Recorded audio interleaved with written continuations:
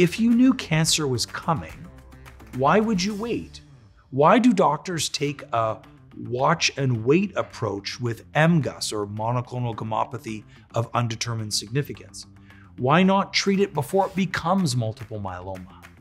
Well, Tommaso, this is actually a fantastic question. We are learning, of course, in cancer in general, that the earlier you catch it, the better that the treatment can be, because we can reduce the burden of the cancer when it's smaller. That being said, MGUS is a unique situation where 5% of everybody over the age of 40 likely has MGUS when we look for it.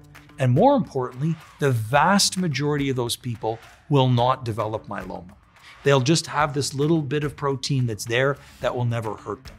So our effort and work has been trying to identify who has the form that is going to grow into multiple myeloma, which is why we follow patients with MGUS. And then they go through a period of what's called smoldering myeloma if they're going to become active myeloma.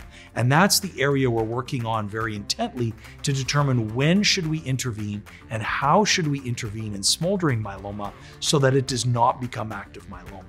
But it wouldn't be easy to treat all sorts of people. In fact, we would be over-treating a large number of patients if we treated everybody with MGUS.